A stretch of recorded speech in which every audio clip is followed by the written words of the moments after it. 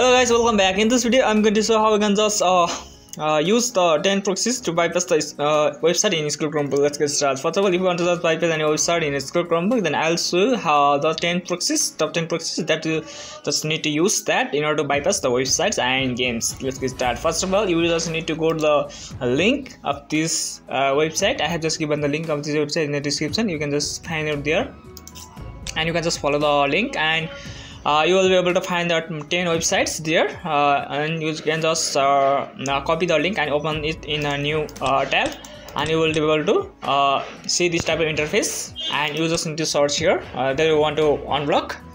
I'm just going to unblock Instagram, and and you just click on enter. If that's not working, just click on this home icon and just click on OK. And you can just type instagram.com and hit enter, and it will just unblock the Instagram for you. I can see something is not working properly, so I think that is blocked by the antivirus, something else. You need to just turn off the antivirus if you want to just do that. Here you can see I am able to just unlock my Facebook if that's blocked. You can see just type your Facebook URL and it will just hit enter. It will just unblock for you. Wait, it's loading now. You can see that's unblocked successfully.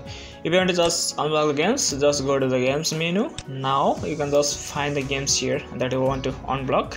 You can see, and you can also search for the games, and otherwise you can just go to the apps. You want to unblock any apps that's blocked, and you can see find the apps that you want to, and you can just unblock it from here.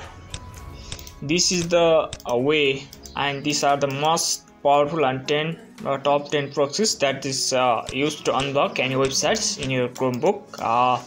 If this video helps, make sure to like, and if you are new here, make sure to subscribe my channel. I'll see you in the next video.